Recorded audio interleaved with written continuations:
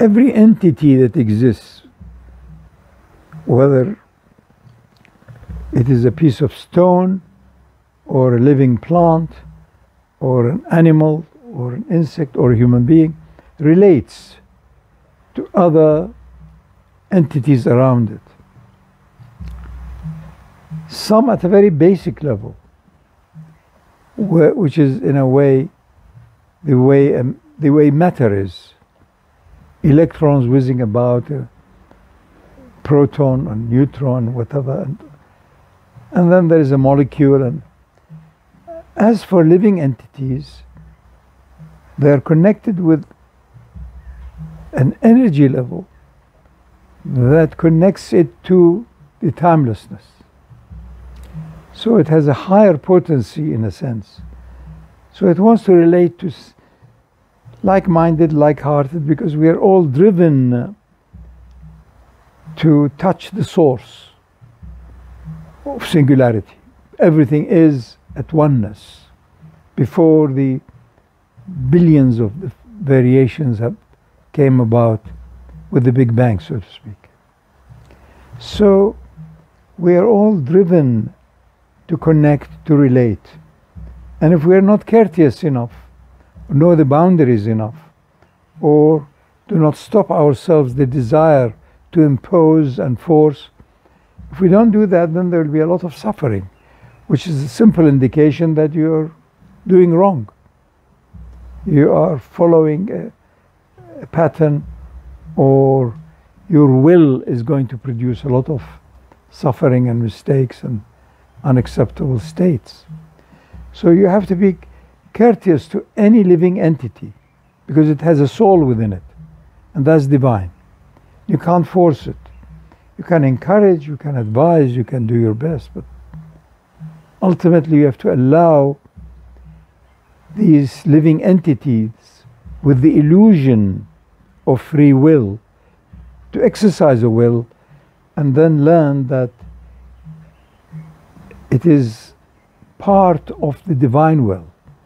It is a manifestation of the absolute cosmic will. You don't have an independent will. At best, as a human, you're assigned a certain role. And then once that role is done, then the author, the center of it all, the originator of it all, the destiny of it all, it takes it away, it moves. So you and I and every living entity needs to be courteous. I can't just exercise the will as though I am independent. I'm totally dependent. Physically, I'm dependent on other entities for my continuation as being alive. And each one of us is obsessed to continue living. And so you have to exercise caution, courtesy, and reference. Would I regret it later? Would God accept it if you believe in such a thing? And on, until such time you do take action, you do have intention, you do have hopes, but you also take reference. What happens later when circumstances change? Would I regret it? Would I feel guilty? Would I, all of these things?